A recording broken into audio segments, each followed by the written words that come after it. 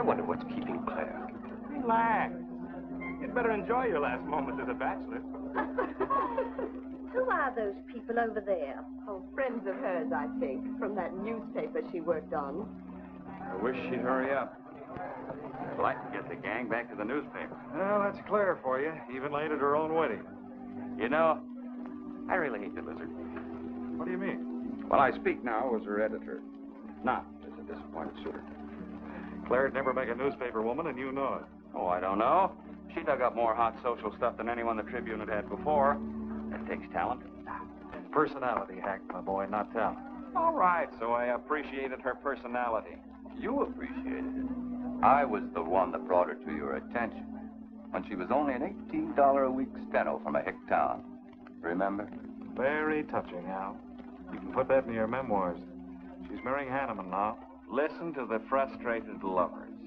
You know, if either of you guys had made furnaces instead of small talk, you might be in Hanneman's shoes now. Have one of mine.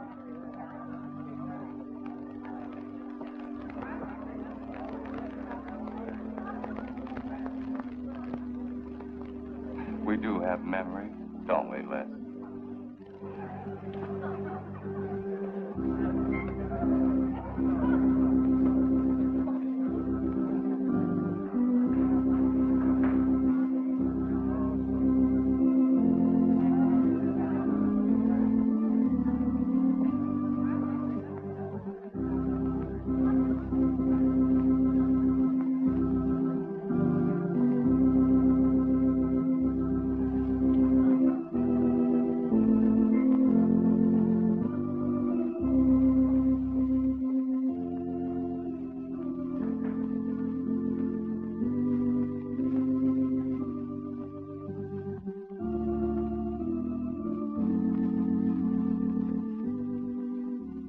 Hanneman, wilt thou have this woman to be thy wedded wife, to live together according to God's ordinance in the holy estate of matrimony?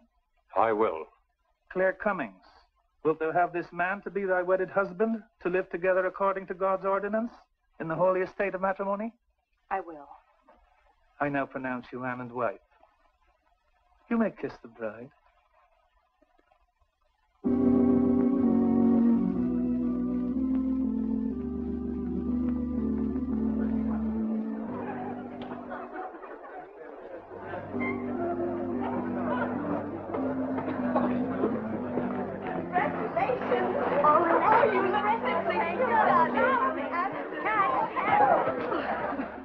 June, don't tell me I'm going to lose another employee. Don't worry, Mr. Doyle. I don't even have a boyfriend.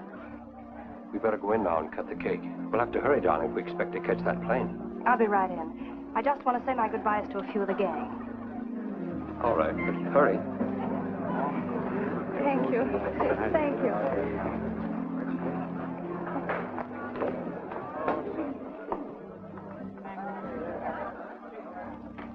Guess who? Why did you come out here? Because I love you. Because you love me. Claire, you're crazy. Don't you know what those words meant in there? Let no man put asunder. No one can put us asunder, Les, you and me. Oh, I never could figure you out.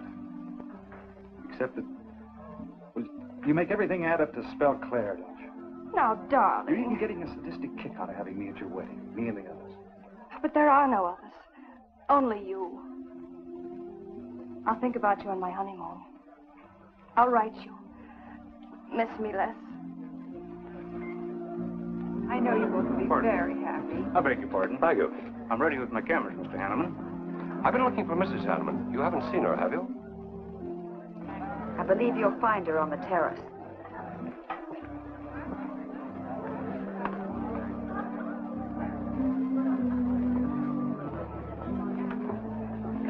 Carl, why aren't you entertaining the guests? I've been waiting for you, my dear. I was detained. On the terrace?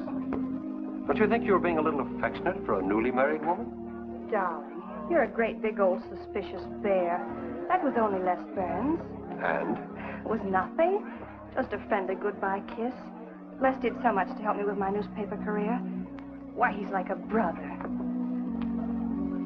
You're the only man for me, darling. Ever. They're waiting for us. Shall we cut the cake?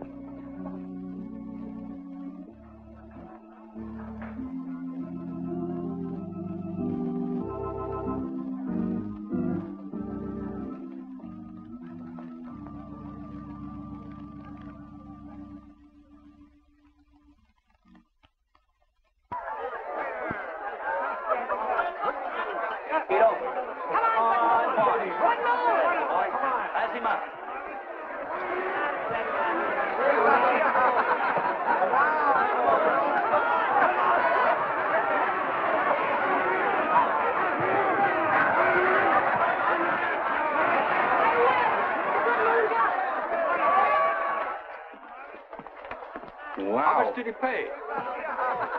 $10.80. $10.80 for two. That's not bad. I win $540.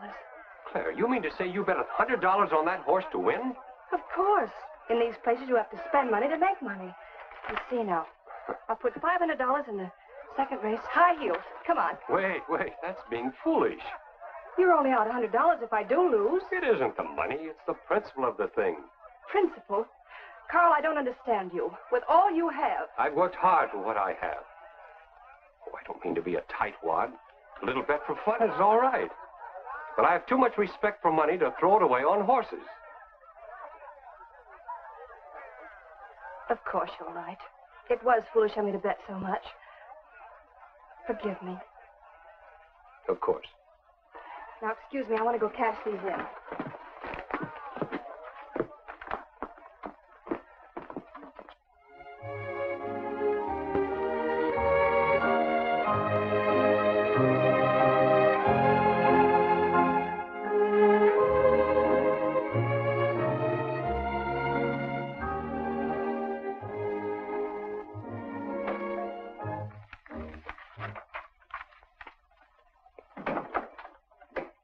Hello, darling. Miss me? Back so soon, Oh, Carl. we went to the barber shop. Who are you writing to? June Taylor. You remember. Les Burns' secretary. She was at our wedding. Do you want to read some of the awful things I said about you?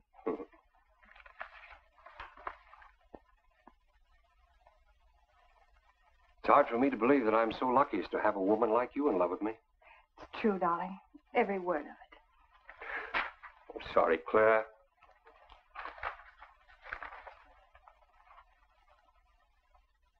My darling Les. To June, eh? Things are beginning to make sense now. Carl, darling. So that was a goodbye kiss you gave Les Burns. Well, Well, what do you want me to say? nothing. There's nothing you can say, I guess. I'm only glad I found out about it now. Carl, what are you going to do? I'm going back to San Francisco. We're through.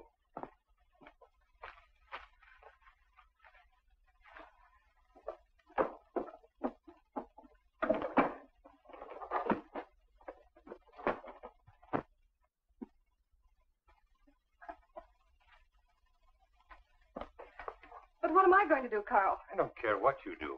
But I have no money. Thanks to your great generosity. That was enough for the week's hotel bill.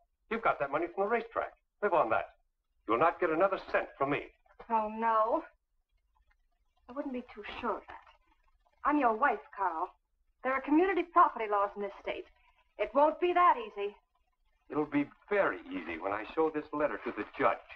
And I'm starting divorce proceedings in the morning. Oh, Carl, darling, let's talk this thing over. It's so silly. Get out of my way before I forget myself.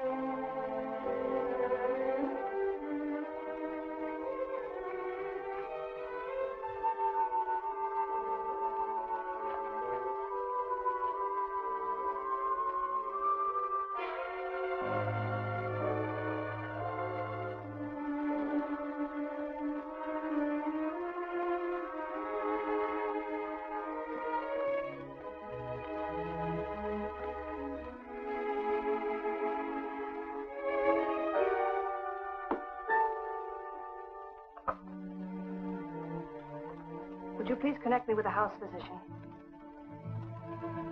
Hello, Dr. Hastings? This is Mrs. Carl Hanneman, Bungalow 9. Could you please leave a prescription for some sleeping tablets for me at the drugstore? I'll be needing them right away. I'm turning in early. No, that won't be necessary. I'm going out for a bite to eat, and I'll pick them up later. Thank you.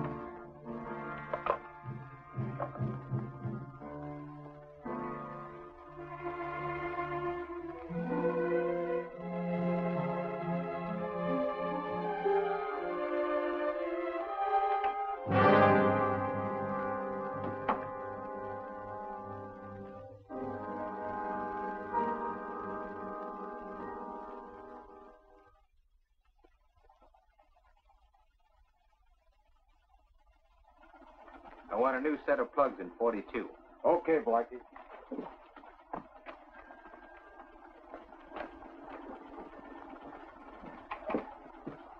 Are you Mr. Tellen? Yeah.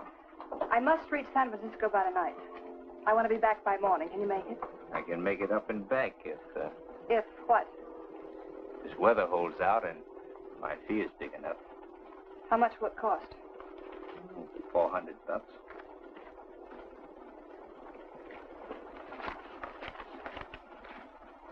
Why 5? I said 4. I know you said 4. I never made this trip. You never saw me. Understand? Sure. I don't even want to know your name. I'm glad we understand each other. Perfectly. Now, if you wait over there, we'll be ready to leave in a few minutes. Hey, Jack, roll out 41 and let's warm it up. Right.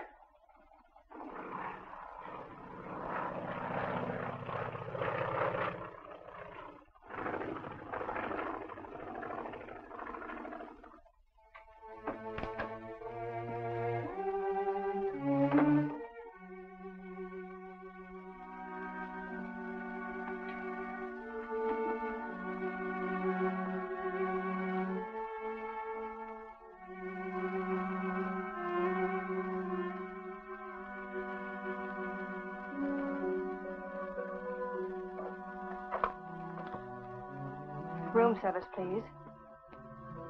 Hello. This is Mrs. Carl Hanneman, Bungalow 9. Would you please send a waiter over with the menu? Thank you.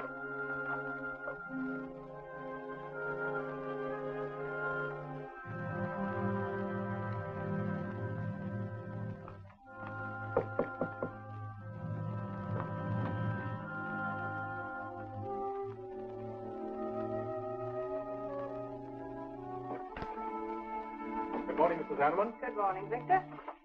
Let me see. I think I'll take some orange juice and toast, coffee. That'll be all.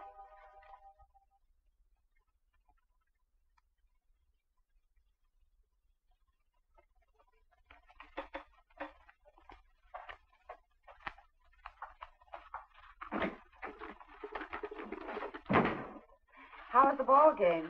That was no ball game. It was a track meet. 12-0. This all the mail today? Yes. By the way, I meant to ask you sooner, but I'm going to have a little dinner party tonight for a couple I know. You're invited if you're not doing anything. Well, sure. What's the occasion? They're going to be married soon. They're awfully nice kids. Married. And the trouble will really start. Mr. Burns' office. Long distance calling. It's Mrs. Hanneman. Hello, Claire. Hello, Les. I'm so glad I caught you at the office. How's the honeymoon? It was interrupted. Carl had to go back east yesterday. Business, he said. He wanted me to stay over, wait for him here. But I'm not. I'm coming back to San Francisco tonight. You think that's sensible? Of course not. But I'll see you again. Look, I want you to arrange a plane ticket for me. Reservations are so hard to get at this end, it'll be easy for you. All right, Claire. I'll take care of it tomorrow. Tomorrow won't do. I'm coming home tonight. Okay, I'll wire you back on the top. I know you would help me. Be sure and meet me at the airport. I can hardly wait to see you. Goodbye, Les. Goodbye, Claire. June, get a hold of Hack Doyle. Have him get me a reservation on the 8 o'clock plane out of Los Angeles tonight. It's for Mrs. Hanneman. Are you planning to meet her? Yeah. Oh, I guess I'll have to cancel our dinner party tonight. It doesn't matter. Apparently, Claire can get anything she wants out of anybody at any time. Can't she?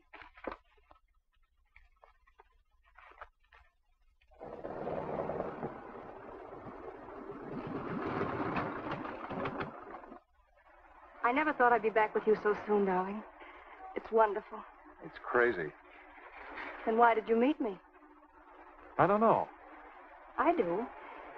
Because you still love me, don't you, Les? I'll get over it. I hope Carl stays in New York for a long, long time. That seems a bit odd. He didn't arrange his business affairs so they wouldn't interfere with his honeymoon. Yes, I thought so, too. You certain you and Hanneman didn't have some trouble? What kind of trouble could we possibly have had? Quarrel of some kind?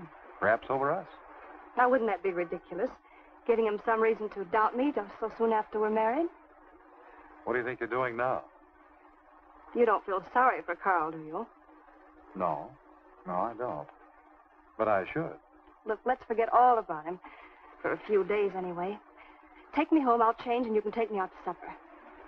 Claire, I'd rather not go to the house. But I must freshen up, darling. I really must.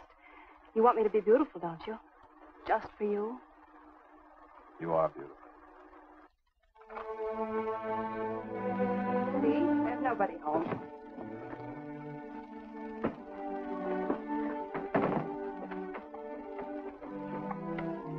Wait in there, darling. I'll be down in a minute. Come here. Oh, darling.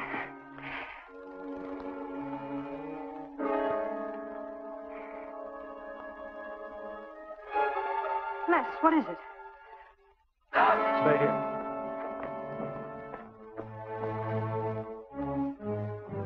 Carl.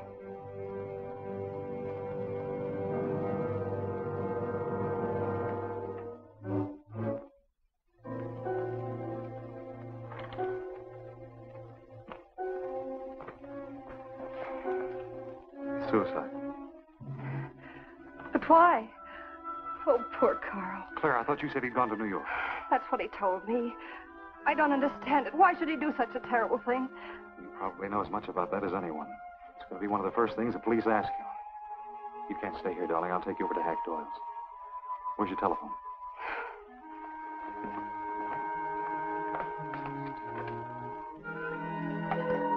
Police headquarters, please.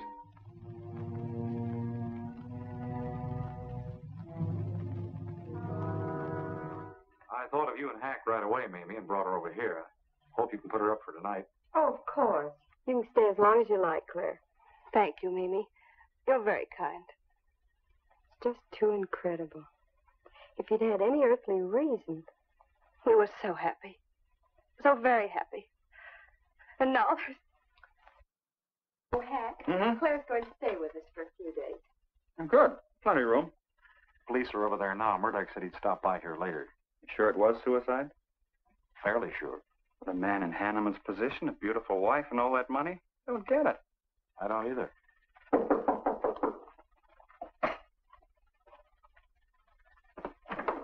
Oh, hello, Bill. Come on. How are you, Hank? Mm-hmm.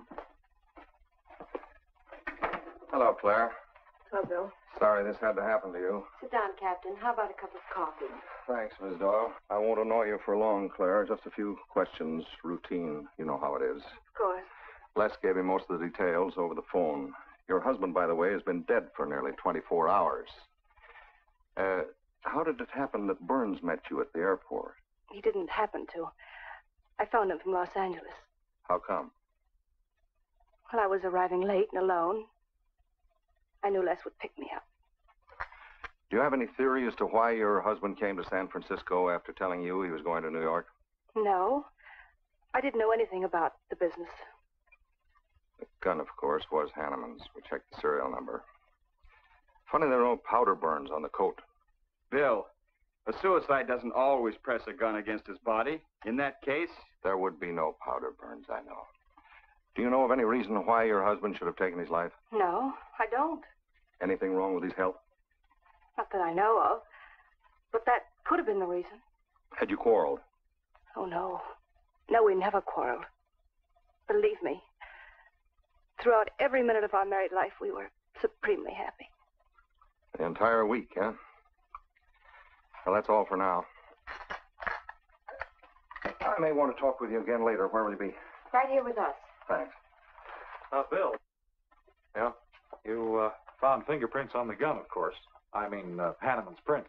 Uh-uh. Clean as a whistle.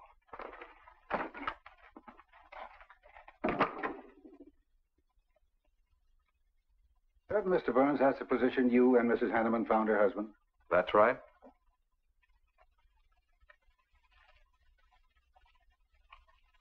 One more question, Mr. Burns. Your testimony at the coroner's inquest said you touched nothing. That's true. Then how did you know the man was dead without feeling his pulse or heart? Mr. Chalmers, I've been around enough to know a dead man when I see one, especially after 20-some-odd hours. You assumed that Mr. Hanneman committed suicide. Why? Well, everything points to suicide. Not in my assumption, Mr. Burns. Mrs. Hanneman, you say you saw your husband alive on Monday afternoon, and then the following night, which was Tuesday, you saw him again. Yes, but he was dead. I've told you everything. You don't need a weather vane to see which way this wind is blowing. Was it customary for the servants to take a vacation whenever Mr. Hanneman left on a trip and leave the house empty? Well, I don't really know. I didn't give orders to the servants. Carl, Mr. Hanneman ran the house. I hadn't moved in yet. I see that you also assumed that this was a suicide. Naturally, it couldn't have been anything else. That's what Mr. Burns said. According to the Police Scientific Detection Laboratory, the pistol found near the body was the one used in the death of your husband. But they found no powder burns on the clothes of Mr. Hanneman, nor fingerprints of any description on the gun. Furthermore, it was brought out that Mr. Hanneman couldn't have fired the gun because in making certain tests of his hand for traces of powder marks, none was found. Just what are you driving at? Simply this. Carl Hanneman was murdered. But unfortunately, I haven't enough evidence to hold either of you. You were out of town, and your alibi was proven. You're free to go. But let me give you a tip. I'm not buying any suicide theory, so the case will remain open. See you later, Ed. So long, Hack.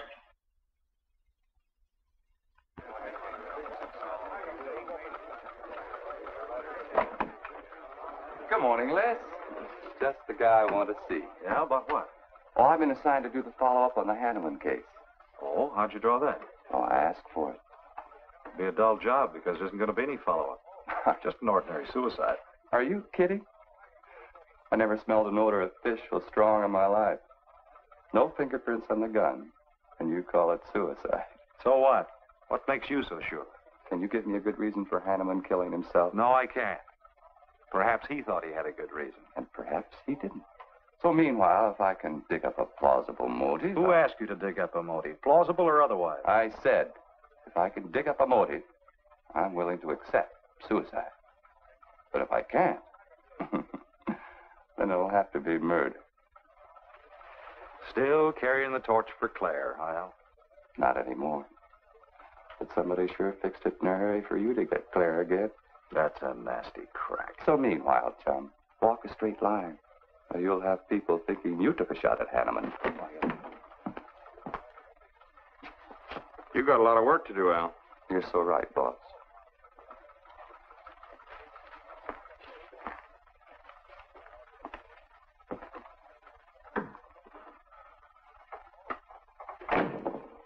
Sorry, Hack. How's Claire taking it this morning? I don't know. She still asleep when I left. Les, I'm worried about this deal. Police aren't buying any suicide theory. Is that why you put Herrick on the story? Maybe. He might dig up a suicide motive. What's your slant? Well, Hanneman killed himself. Nice try, Hack. You're about as subtle as a punch in the nose. You think Hanneman was murdered, don't you? Maybe I'm protecting someone. It's possible. But I'd like to protect someone if it isn't suicide. Like who? Like you. Who had a better reason?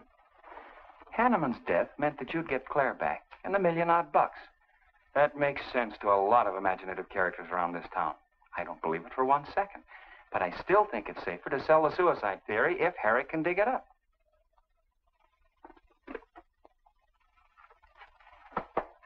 Thanks, Hack. But I didn't do it. Yeah. Send him in. Well, they're on the job. Hello, Batson. What's on your mind? The DA would like to see you gents in the morning. Says it's important. About 10 o'clock. What's he want us for? Don't you know? Mrs. Hanneman's already got her invitation. See you tomorrow.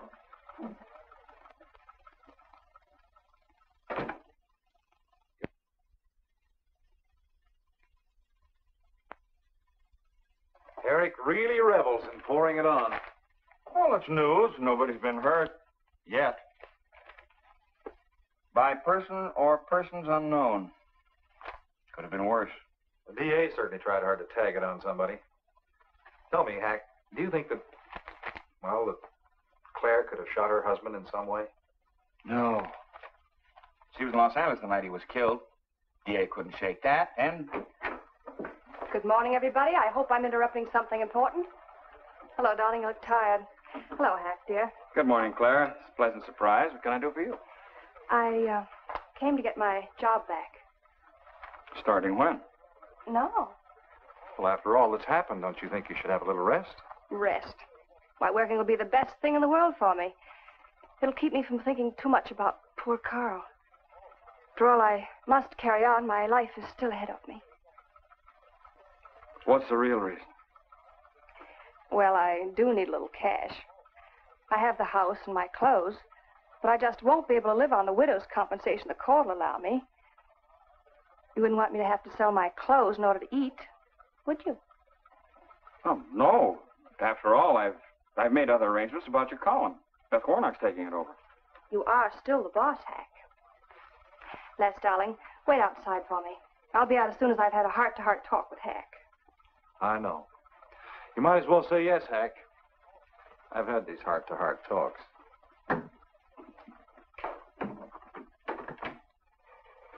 You will let me stay, won't you, Hack?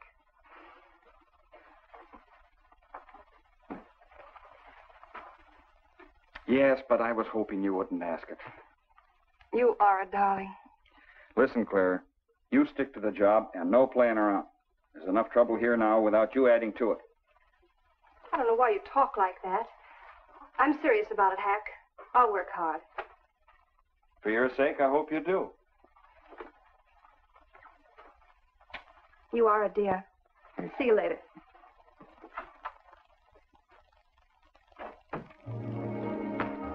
Well, see you later, Al. All right. Hopefully you're friends. Yeah, old friends.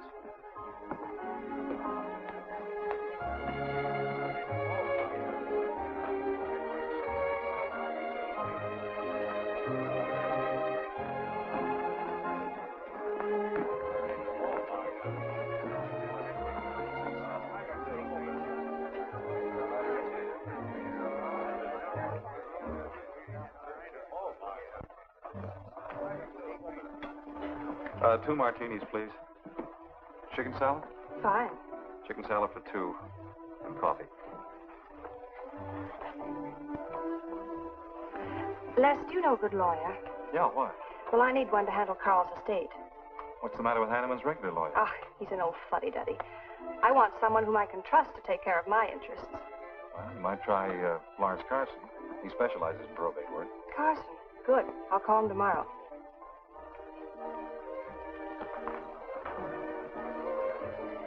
Do I know that man over there?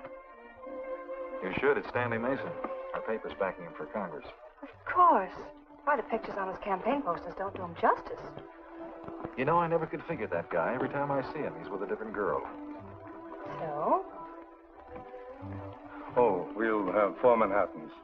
Make them half French and half Italian vermouth. We'll order later. I'll look after them personally, Mr. Mason. Thank you. Stanley, Isn't that Hanneman woman over there? Yes, she's very attractive, isn't she? Well, if you like the type. Why wouldn't he be a good man to handle the estate? No. He's too tied up with his election campaign. What are his chances, Les? I'm going to Washington. Pretty good. Why? That makes him important. I've got to have someone with influence. He looks like the kind of a man who could get things done quickly. Capable enough, I suppose. Probably make a good representative. Personally, I just don't go for him. I want you to introduce me to him. You can do better. Oh, darling, don't be stubborn. I want to meet him. When you want something, you want it right now, don't you? You know what I really want, Les. I know. A fine old name like Hanneman, carload of dollars, social position, the tops. You're forgetting the most important thing. Am I? You see, that's just the frame. You're the picture in that frame. What's that about a frame? Sergeant Benson, won't you join us? No, but Burns here can join me. Been looking all over for you. The captain wants to have a little chat. Now. What is this, a pinch? No, just an interview. It won't take long. It's too bad you couldn't have found me at 10 o'clock this morning. I was in a dentist's chair. I'm sorry, Claire. It's all right, darling. I'll wait for you here.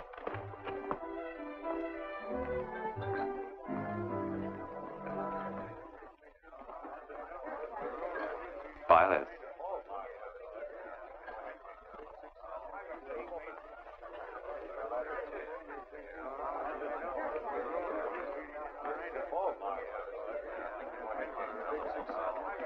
Hello, Al. Don't tell me they finally grabbed Les for murder. Wouldn't you like to hear me say yes? Yes. Well, don't stop the presses. Yet. You're the most composed dame I ever saw. I don't believe you give a hoot whether this case ever gets solved. Oh, but of course I do. Really. Say, Al, how well do you know Stanley Mason? Quite well. I've planted some of his propaganda. You can do me a favor. A big favor. I want to meet him.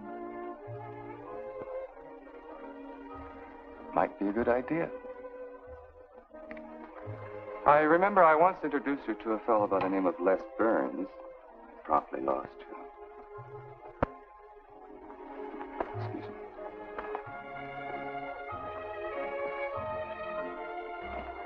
Stan, how are you? Well, hello, Al. Say, I have a young lady over here I'd like to meet you. Just take a minute. Well, all right. Excuse me? Excuse me. Claire, this is Stanley Mason. Mrs. Hanneman. I'm so glad to meet you, Mr. Mason. How do you do, Mrs. Hanneman? Won't you sit down? Sorry, I can stay but a minute. I know you think me rather forward, but being an attorney, you can understand my predicament. I'm desperately in need of someone to administer my late husband's affairs. I thought perhaps you could help me. Well, I hadn't intended on taking on any more work this summer. My campaign requires so much attention. However, supposing you come to my office at, say, 4 o'clock, we can at least talk it over. Oh, thank you. I would appreciate it. Here's the address. So, until then... Oh, excuse me. Sorry. Thank you, Al. Don't mention it.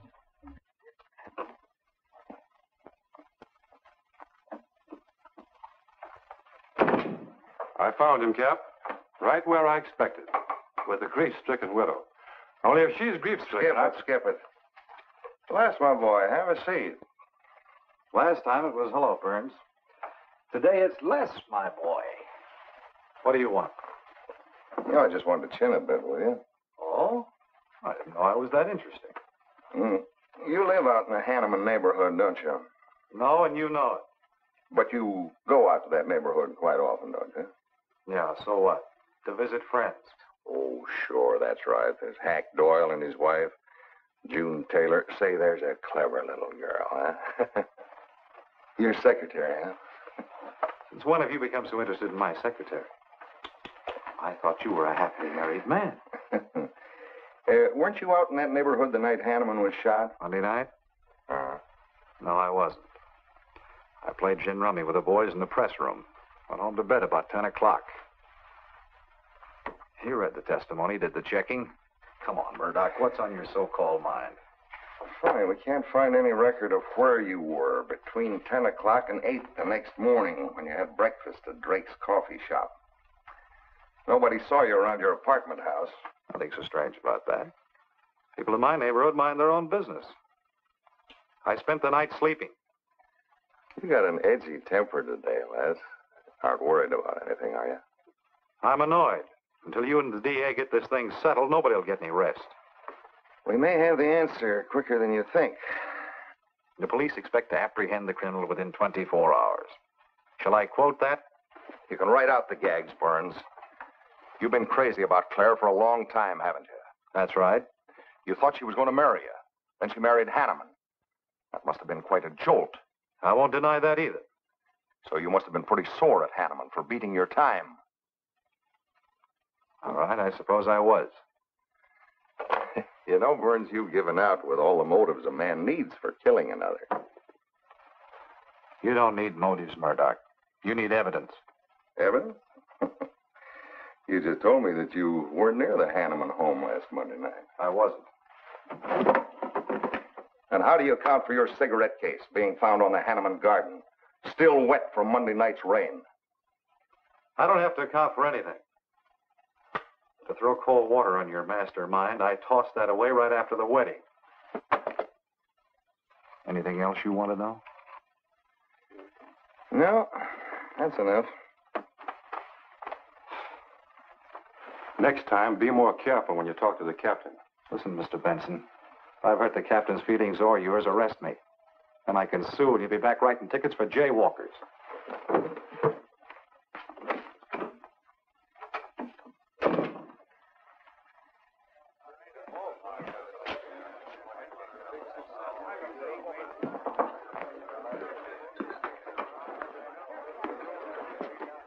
You rent that stool by the month? Well, Lester. Where's Claire? Oh, Claire isn't here. She had an appointment. Did she go back to the paper? No, about this time, she should be walking into the inner sanctum of that courageous and fearless champion of the people's rights. That distinguished candidate for the Congress of these United States. Mr. Stanley Mason. You sound like you're on Stanley's payroll. Mm-hmm. I introduced them. You seem to have a talent for that sort of thing. Thank you. I believe that's all the information I need, Mrs. Hanneman. I can't possibly find words to express my gratitude in your consenting to help me. Oh, believe me, it's a pleasure. A little pressure in the right places should settle the matter quickly for you. Thank you again, and good luck in the election. Oh, thank you. I suppose you'll be leaving for Washington immediately if you do win. Yes, if I win. You will. I know you will. Well, I really must be going. Oh, can't I drop you off somewhere? I'm sorry. Not this evening. Mr. Burns is taking me home. He's the gentleman you saw me with today. I'll call you tomorrow. Perhaps we can have dinner and talk some more about your problems. Splendid. Goodbye.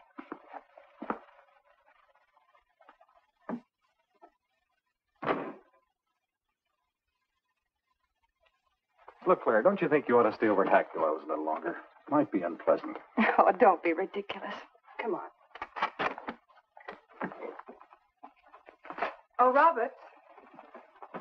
Good evening. Good evening, Mrs. Hanneman. We weren't expecting you home. We've made no arrangements for dinner. I've had dinner.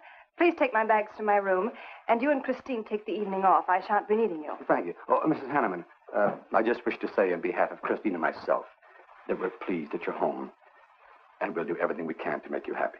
Why, thank you, Roberts.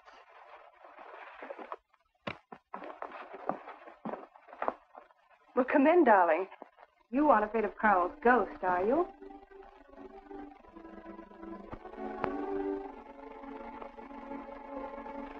You'll never be happy here, Claire. Nonsense. I've done a little refurnishing. Well, that ought to help a little. Les, what did Murdoch want with you? You had an idea I might have paid a visit here Monday night. You didn't, did you? Of course not. It also seems I had a motive to kill Carl. But of course you did. If you were that kind of a person. Murdoch's only fishing. Well, he knows I've been in love with you for a long time. I told him. You told him? Why not? It's true. You want them to keep working on you so they'll stay away from me. That's it, isn't it? Yeah, that's it. I said I'd stand by. And you have. And I love you the more for it. You know I do love you, don't you, darling? I think you do, Claire. In a peculiar, mixed-up sort of way. I never should have married Carl. I didn't really love him, but he offered so much. Things I never had. But that's all over now. No, it's not all. And it won't be until they find his murder. They will. And there'll be nothing to keep us apart again. Ever. Claire, if I could only sell myself on that. You've got to, Les. You've got to.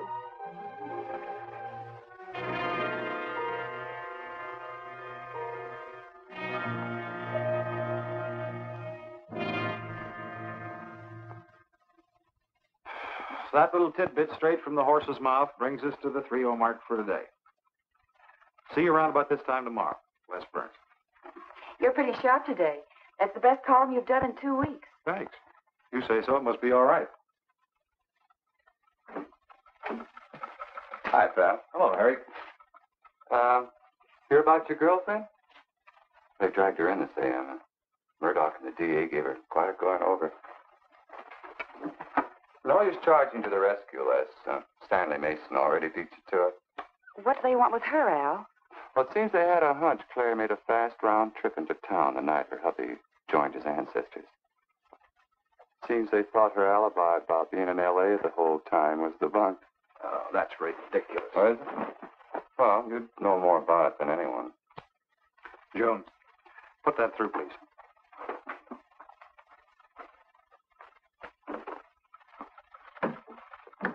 Okay, Al. You're so much smarter than Murdoch. Spill it. Oh, I'm not saying I'm smarter. But I do know Claire better than he does. And I know you. Meaning what?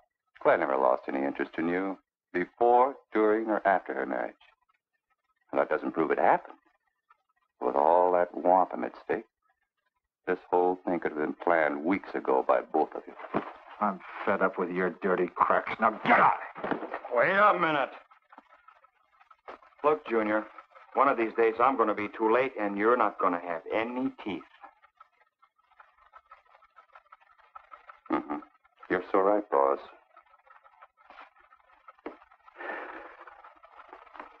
What's wrong, Les? Nothing. Forget it. That's the way you want it? If anybody wants me, I've gone for the day. Have one for me, too.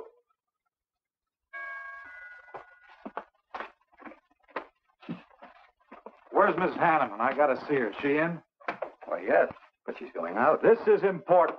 What's the trouble, Les? Oh, I've been trying to find you all afternoon. You didn't get back to the paper. Where were you? I was with Mr. Mason. We were talking over the estate. Oh. Looks like you got some more talking to do. It's really only business, Les. Come in, but I can only see you for a moment.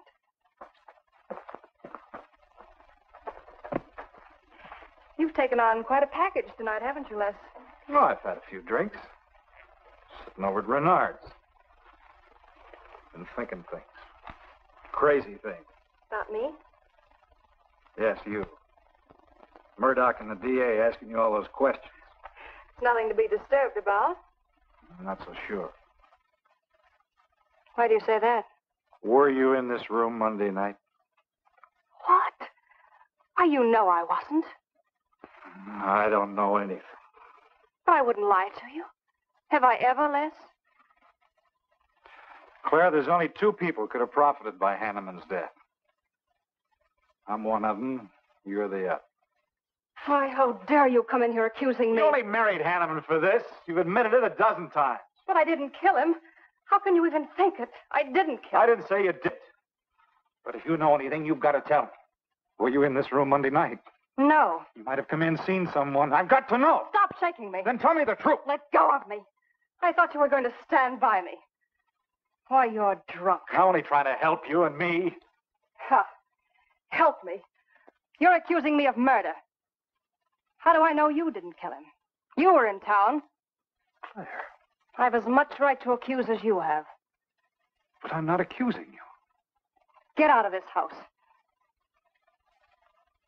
I once said I couldn't figure you out. I can now. You're not a normal woman. You're not warm. You're cold, like ice. Yeah, like ice. Blonde ice. Get out of here.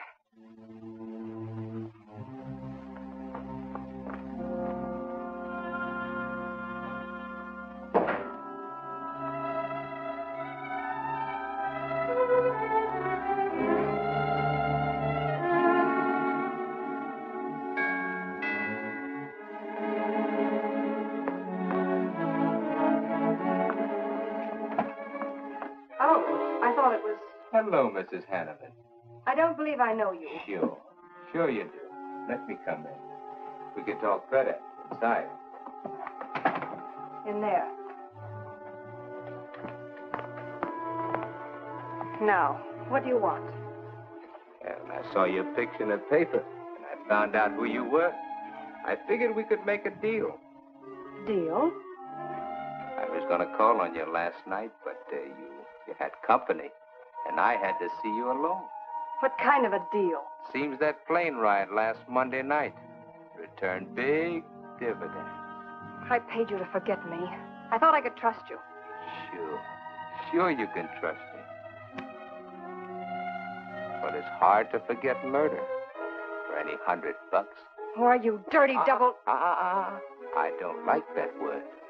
All right, we'll forget what happened to Hanneman. I'll go along with you on that suicide story. That is providing there's a little consideration of, let's say, 50 grand.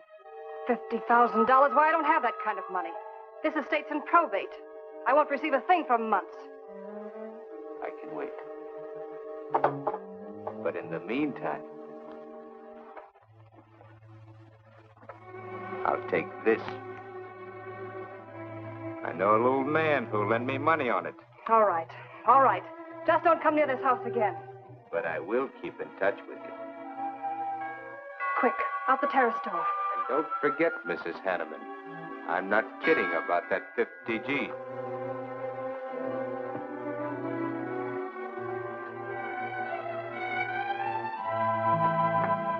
I'll get it, Roberts. Yes, ma'am. Stanley, darling. Thank you. Well, he isn't at Bernard's either. Oh, I hope nothing's happened to him. He'll turn up when he runs down or runs out to go for drinks. Say, you write his column all by yourself? Somebody had to do it. I hope it's fit to print. It's good. Nice of you to cover for him, too. Do you really think he's all right? Sure. I'll find him later. Don't worry about Les. He's probably getting more poison out of his system than he is into it. I hope.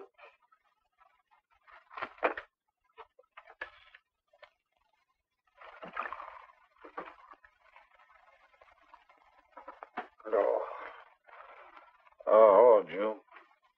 Oh. See if you can give me another head, will you? This one's not going to do me much good. You certainly had a little trip for yourself. I guess so. What day is it? Tuesday. Holy mackerel. What happened to Sunday and Monday? I took care of them for you. Oh, you would. Who found me, Hack Doyle? No. Claire. Claire? Mm-hmm. You were trying to convince the doorman at the top of the mark to let you out on the roof. It was the only way to the moon. Oh, brother. The moon? Looks like I wanted more than a little trip. Here, drink this. It'll make you feel better. Guess I've been the horrible example, huh? You no doubt thought you had a big reason for getting tight. I had to get away from something. Something wasn't good for me. Have any luck? I don't know. I'm never going through this again, I can assure you of that. June. Well, I guess I'd better get back to the office. Thanks a lot for looking after me, June. I'll be down after a while, if I can make it. Don't hurry.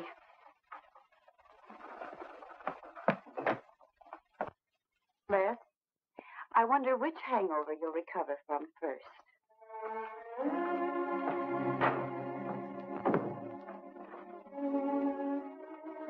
I thought we were all washed up, Claire. Les, for everything I said the other night, I'm terribly sorry. I guess I was a little mixed up myself. Forgive me, darling. I must have been out of my mind to say such awful things to you. I realized the truth later. You were afraid for me because you loved me. That was it, wasn't it? Yeah, maybe it was. I just couldn't believe that. Look, let's forget all about it. We know there's nothing to worry about. There never was. We know that, don't we, Les? Sure, Claire. Sure.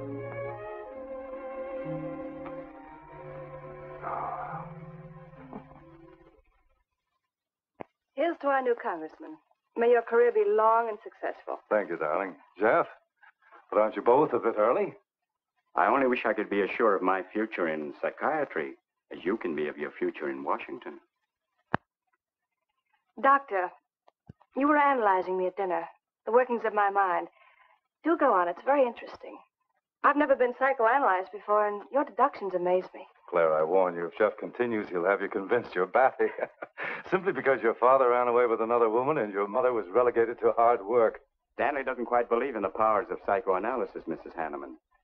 But if either of you could spend a day in my office listening to some of my patients, you'd see the logic of my deductions. Or any psychiatrist's, for that matter. Oh, don't mind Stanley's cynicisms, Doctor. Yes, Robert? Telephone for Mr. Mason. Excuse me. Certainly.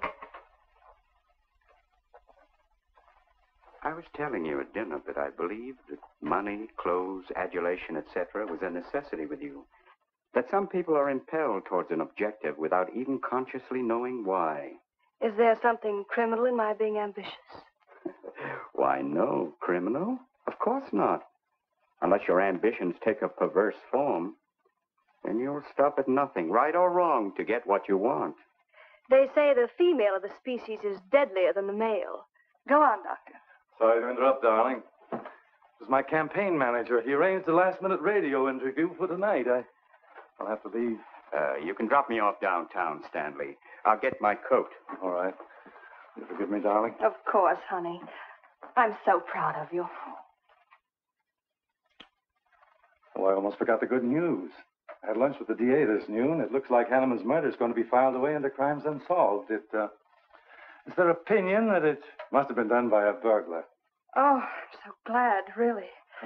Now I'll be able to go with you to Washington with a clear conscience. Say, you haven't told any of your friends about our plans, have you? Oh, no, of course not. Good. We'll surprise them tomorrow night. Yes, we certainly will. Ready? Yes, thank you.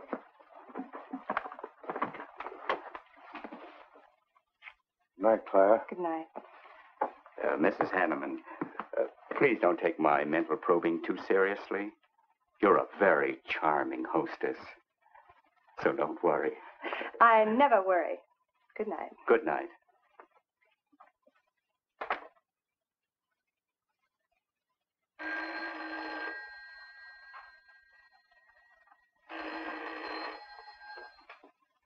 Hello? Yes, this is Mrs. Hanneman. That's all right, Roberts. I'll take it. Hello? Who? How dare you call me here? I had to. I'm in a jam. I need some dough, and you've got to help me. The estate isn't settled yet. I told you I don't have any money. Don't give me that. You're a smart girl, and if you haven't got it, you know where you can find it. I need at least a couple of grand now and tonight, or else I go to the cops. I got nothing to lose. I have about $700 cash in my jewelry. All right, bring it along. Meet me at the end of the Old Valley Road. Be there in 20 minutes.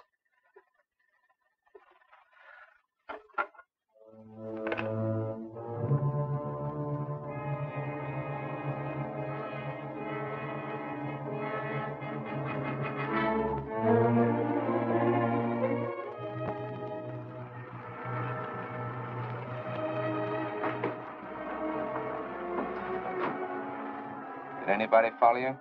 No, Then stop being nervous. I'm not nervous. You are. All right, give me this stuff and let's see if I can use it. These look all right. I got into the bookies for a couple of grand. They're bad little men. And I've been stalling. Tonight they told me, pay off or else. They wouldn't kill you for $2,000. They'd kill for a lot less. That's why I had to put the bite on you. Thanks, Mrs. Hanneman. I wouldn't double-cross anybody. Not unless I had to. I wouldn't double-cross anybody either, Blackie.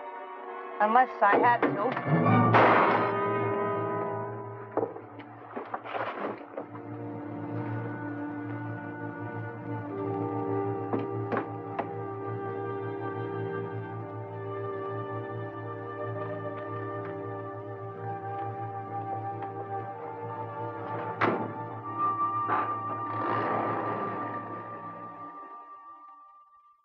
The first returns have been received from the 12th precinct.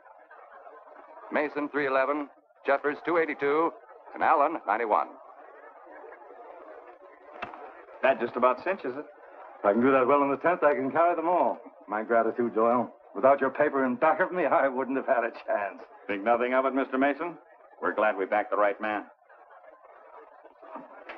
Well, it looks like you're in, Mr. Mason. Congratulations.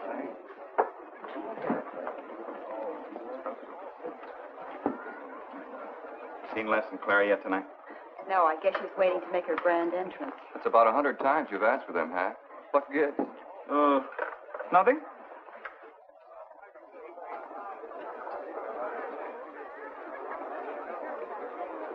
Mr. Doyle, looks like we have a new congressman. Yes, it does. I'm sure he's going to be a good one. I hope so. We backed him. Hello, Claire. Hi, Les. Hi, Hack. Oh, good evening, Claire.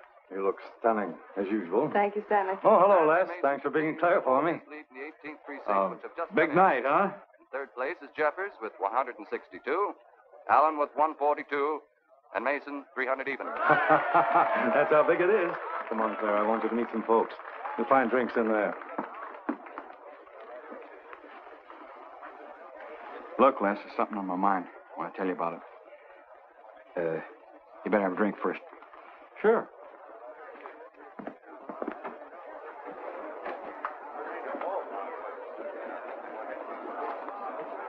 Hi, folks. How's the brawl? Well, at least the liquor's good. Well, Junie, aren't you a pretty thing tonight? Well, it's about time you noticed me. The trouble with you men is you always have ink in your eyes down at the office. Have a fresh one? No, thank you. This will do. Les. I'll talk to you for a minute. Excuse us. What gives? Did you come with Claire tonight? No, I came with my Aunt Martha from Penobscot. No, I'm serious. You saw her come in with me. You better get her out of your system, but right now. What are you talking about? Things are fine with us now. She couldn't be sweeter. You should have seen her earlier, helping me get things ready for that little party up at my place tonight. How about a speech, Mr. Mason? We haven't had one. Come on, Stanley. Yeah, give us a speech. That's all I need. Now, wait a minute. Speech, all right. If you want a speech, you shall have it. Ladies and gentlemen, I want to introduce to you a very lovely young woman, better known to you as Claire Cummings. I am happy to announce that she's bestowed upon me the great honor of consenting to become my wife. This is a dirty, low-down trick, but I'm glad it's happened. Someday I'll tell you why.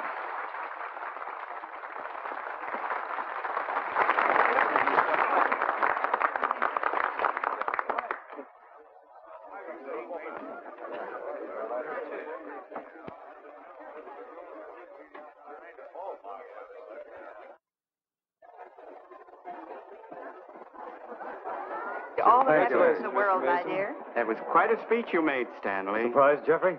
Aren't you going to congratulate us, Doctor? It's customary. Hate to take you away at this moment, Stanley, but there's something I must talk to you about. It's important. But of course, Jeffrey.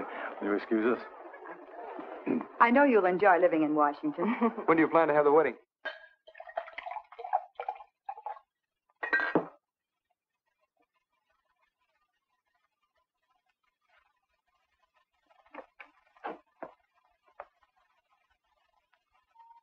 look at me like that, darling.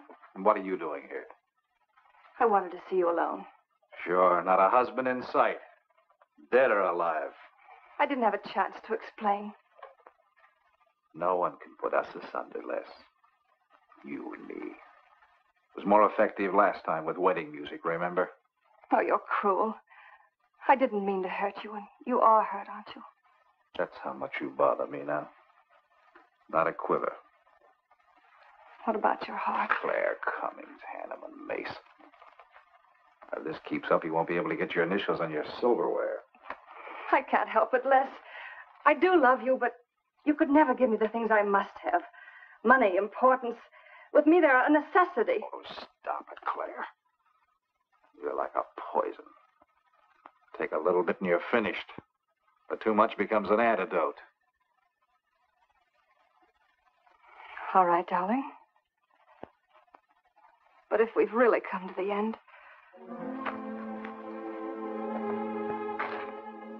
Stanley. Do you mind, Burns? I'd like to say something to my fiancée alone. Not at all, Mr. Mason. Not at all. Go right ahead.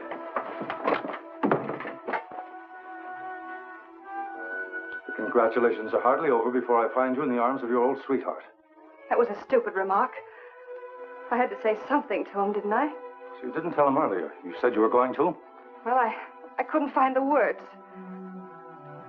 Is that why you're angry? Oh, darling, let's not quarrel. We can do that after we're married. There isn't going to be any marriage. What are you saying? I'm afraid we've made a mistake. You can't mean that. What'll my friends think? I couldn't stand the humiliation. Oh, you'll get over it. Quickly enough, as quickly as you did your other marriage. Why are you talking this way? What did that phony doctor tell you? That's not important. We've made a mistake. Now let's forget it, shall we? But you can't throw me over. I've looked forward. I've planned. You're taking me to Washington with you. Away from these people, these memories. I've got to go with you, Stanley. No, I'm sorry. It's final. You ought to see a doctor, Claire. A doctor like Jeff. I looked for you at the party after he talked to me. I merely wanted to ask you something. Doyle told me where I'd find you, but I didn't believe him either. But finding you here proves many things. You're not well, Claire. All right. I didn't mean to crack up. At least we could have a farewell drink together. No hard feelings, really. Why don't you fix some for us? I must say you're being regular about it.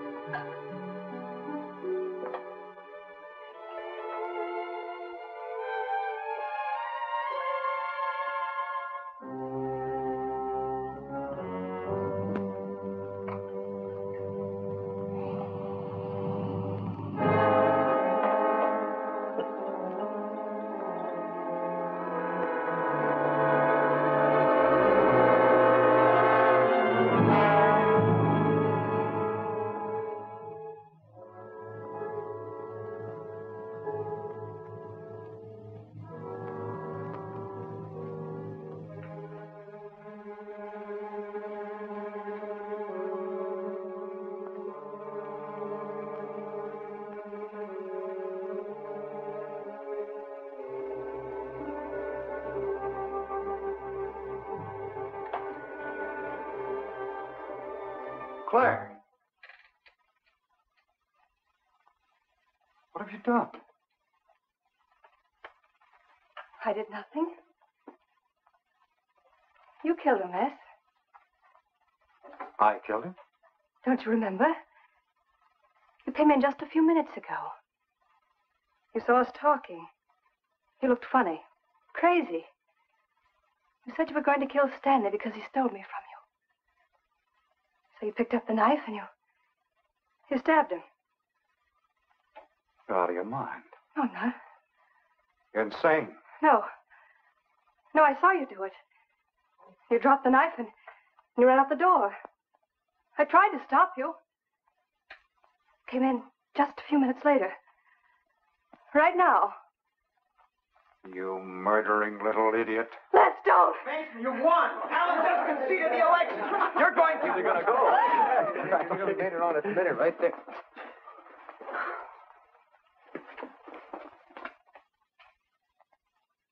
So you see, Doctor, the evidence is really stacked against Les Burns.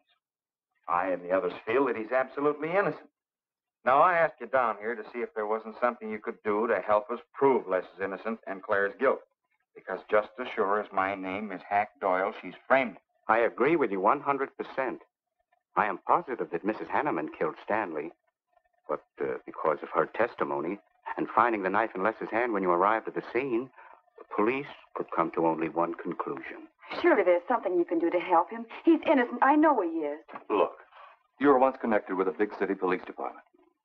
Then you must have run across cases of this sort. I know now that Claire Cummings is a nut if I ever saw one. Yes, you're right, Mr. Herrick. I'll at least have a try at it.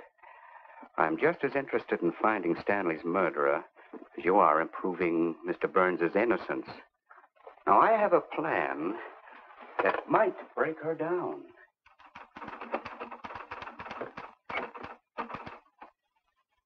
Well, good morning, Dr. Clippinger. To what do I owe the pleasure of this visit? It's no pleasure for me, Mrs. Hanneman, I assure you.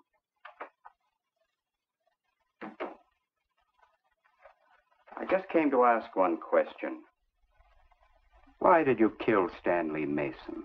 What? How ridiculous you are, Doctor. Am I?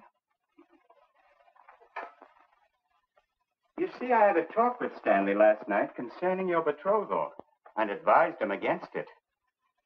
It's safe to assume that when he came to tell you there wouldn't be any marriage, you killed him in a fit of anger and then concocted a story to implicate Mr. Burns. It's the most absurd accusation I ever heard. You seem to forget that Les Burns' fingerprints were found on the knife and that he was seen standing with it in his hand. But please have all the facts, Doctor. Not all of them. All they need to convict Les Burns. Do you mind if I finish my column? No. Why, no.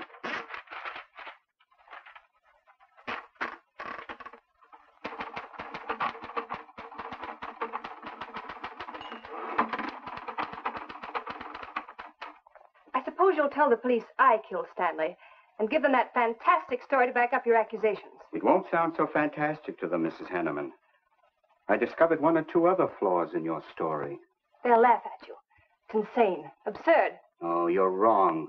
You see, I've spent my life delving into distorted minds like yours. I worked for the police for many years as a consulting psychiatrist. You sound more like a hypnotist. And I'm quite fed up with your insane theories. Now, Doctor. Looking for something, Hack? Police are on their way. Police? What for?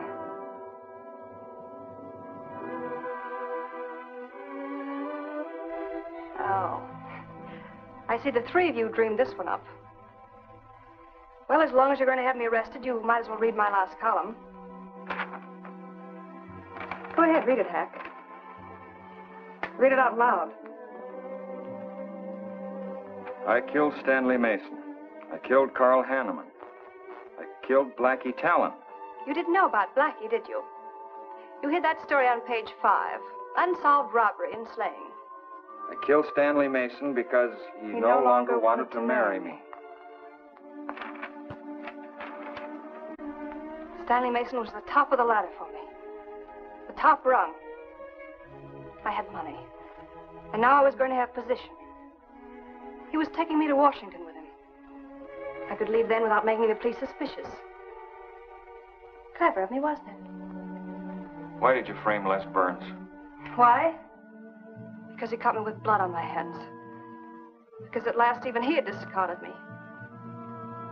I never loved any of them.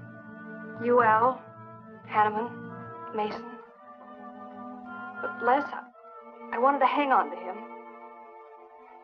He was of no use to me, but I couldn't let him go. Maybe I did love him. Hello. Miss Cummings? No, she's off. I'm glad you confessed, because you never could have gotten away with it much longer. I would have, but for you, Dr. Clippinger. You with your slimy scientific snooping. As soon as you came in, I realized it was you who turned Stanley Mason against me.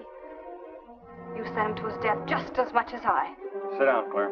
Why, but for you, I'd have everything I ever wanted in life. I hated you because you were the first man who ever saw inside my mind. And I'm going to kill you. Let go of my arm!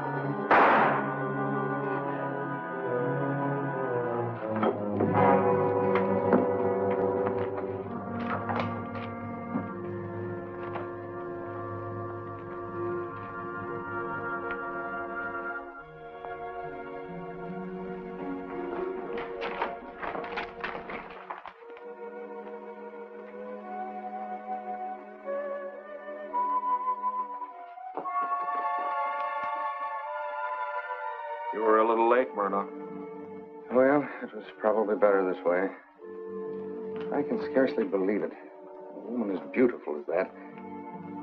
You didn't know her very well. None of us really know her very well.